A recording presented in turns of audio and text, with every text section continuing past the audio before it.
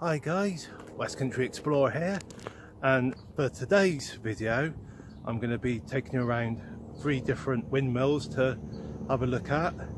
There's a tower windmill, design windmill, a smock design windmill and a post design windmill. So like 3 examples of 3 different designs of windmill.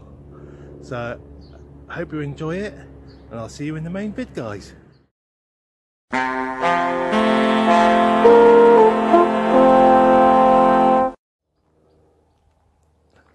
Well guys, our first windmill is going to be Halnaker windmill, but to get there we walk up an old trackway, what would have been the main Roman road between London and Chichester, known as Stane Street. Well, I mean that's the modern name for it, a more modern name. Not sure what it would have been called during Roman times. Probably be able to find out on a good old Google. Stane Street probably came into existence around about 40–50 AD. It was certainly in use by 70 AD. And like I said, nowadays, this stretch is just a sort of footpath. And then there are some stretches of Stane Street where modern roads are running along it, but this particular stretch, like as you can see, just a little footpath. It's quite sunken away, well, quite a bit of a sunken path. Well, like you can see the banks quite high,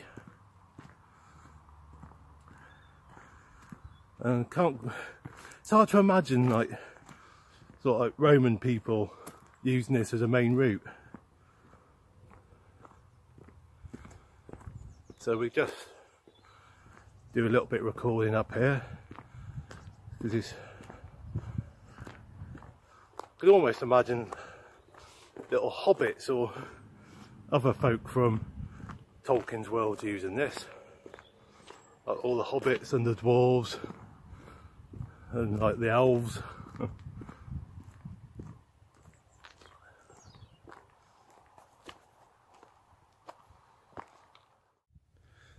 Little view back the way I've just come.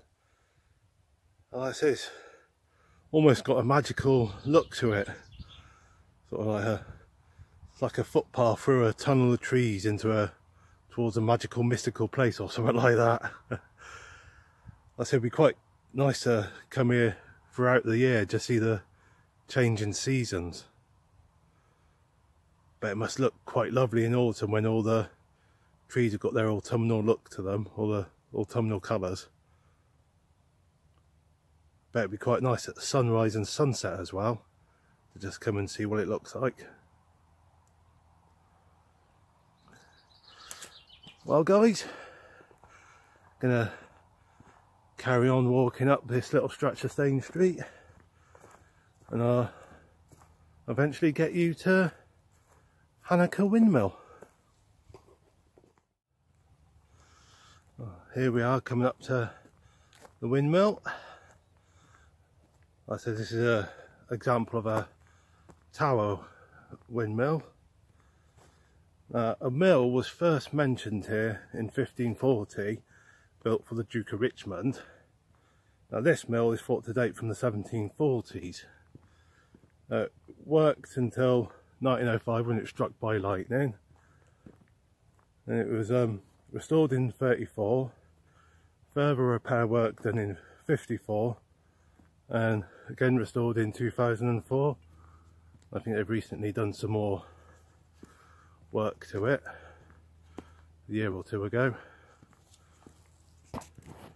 Let's get you up closer, guys.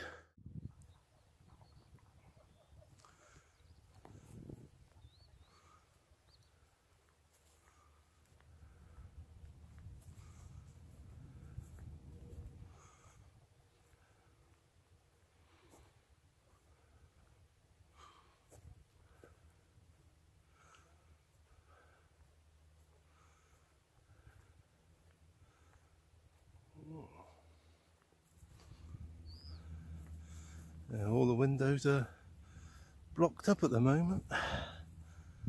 So it'd be nice if there were some kind of original windows in there.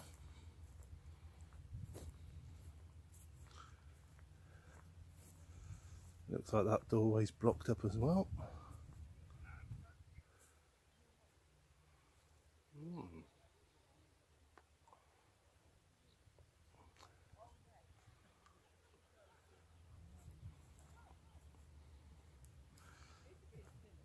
As you can see, guys, some amazing views around here.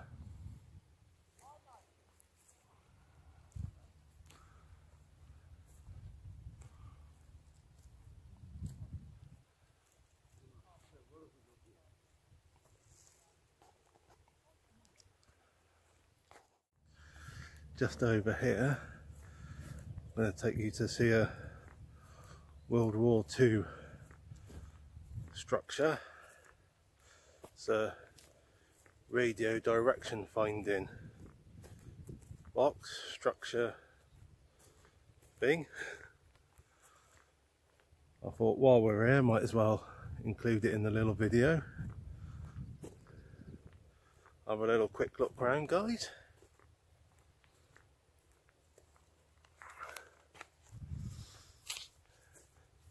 Now the hill that this structure in the windmill is on, it's a scheduled ancient monument, the hill. It's a Neolithic earthwork structure. So quite a bit of history to the place.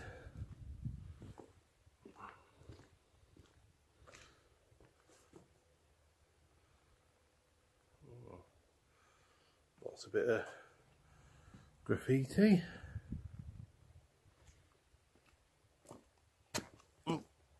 Excuse me.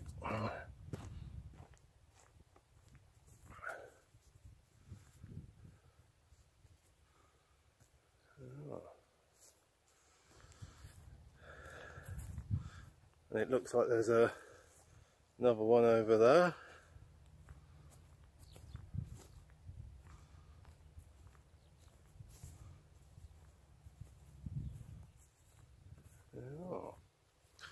So there you go, guys, that's Halnaker Windmill.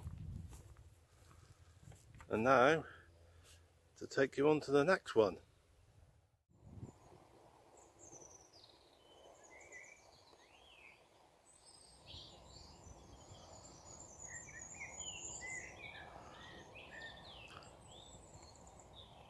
Couldn't resist stopping to record these majestic animals.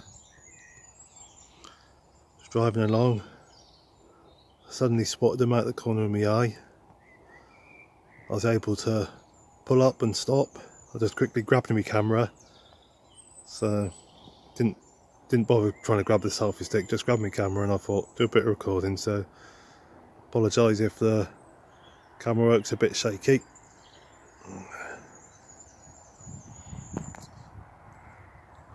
There's, is it 1, 2, 3, 4 of them? 2 are hidden away a bit by the trees, but we've got 2 a good view of them.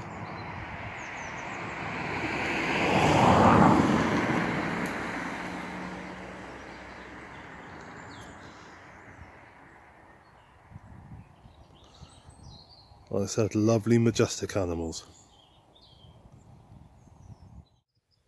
Well, I'm now in Shipley, so this is just a little shot of Shipley Church.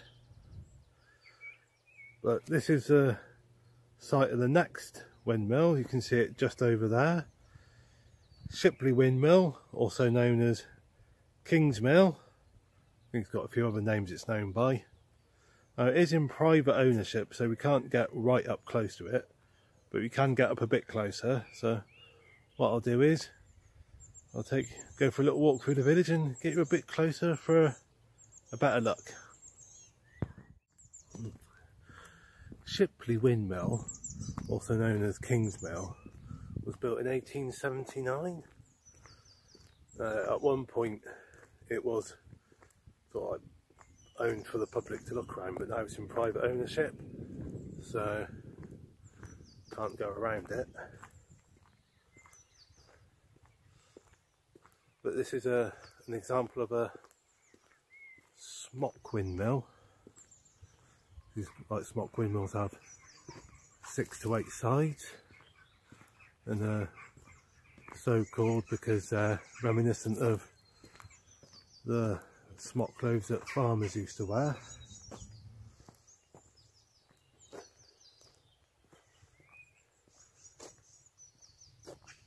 This was used as the location for the Jonathan Creek TV series. When was that on? Was it in the 90s? I think it was. Where Jonathan Creek played a magician that lived in a windmill. I said this is the one he lived in. Well, the character. This is the one that was used for the TV series. So if you ever used to watch that, you now know where the windmill's located. Got a bit of a well there. Oh, church just over in the distance behind the trees.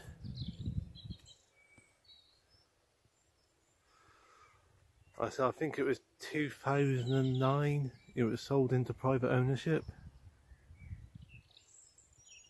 Be amazing to live there. Yeah. I said this is about the closest we can get to it. This is a bridle way along here. So nice little walk through the countryside if you want to go for a walk, or if you want to ride a horse along here. I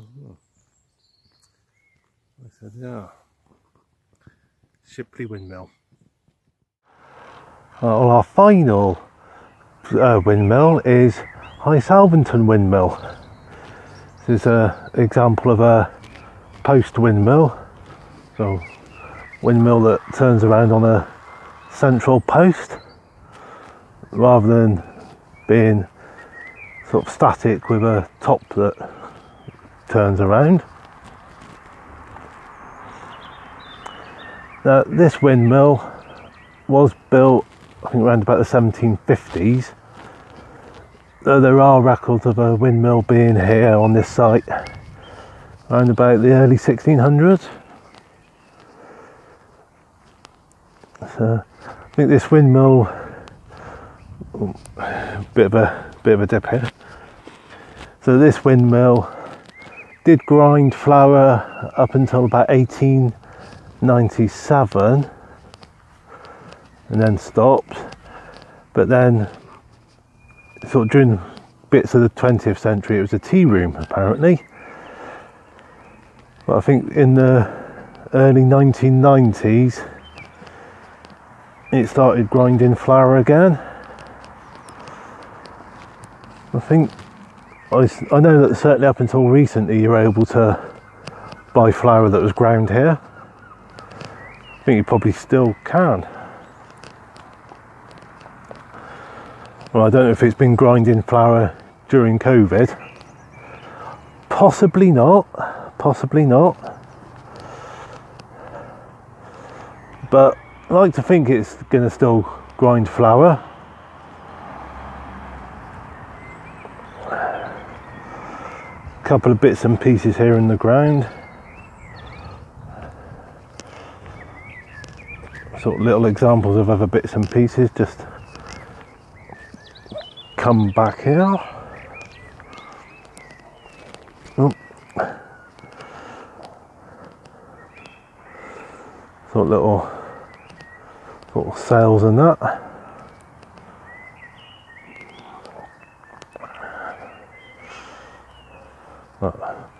A room, guess that's a storage room, I'm guessing, but it's on mushroom support.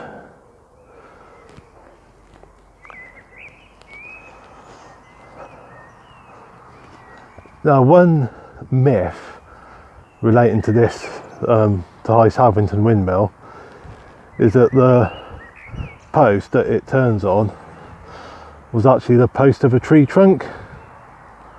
I mean, that myth has been dispelled.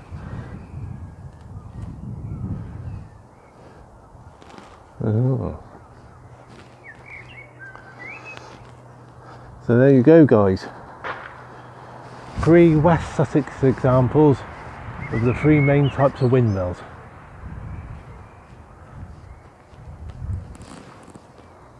Oh, sorry, the ground's a bit uneven here, so sorry if it's a bit shaky.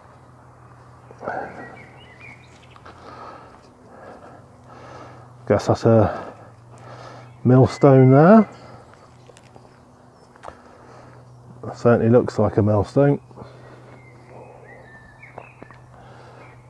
So yeah, that one's High Salvington windmill. Well guys, thanks for watching. Hope you enjoyed the vid. Like I said, I enjoy getting out and about, sort of seeing the different windmills and all the rest. And look forward to seeing you in the next vid whenever I get around to doing it. In the meantime, the usual, feel free to like, comment and all the rest. And take care. See you soon. God bless.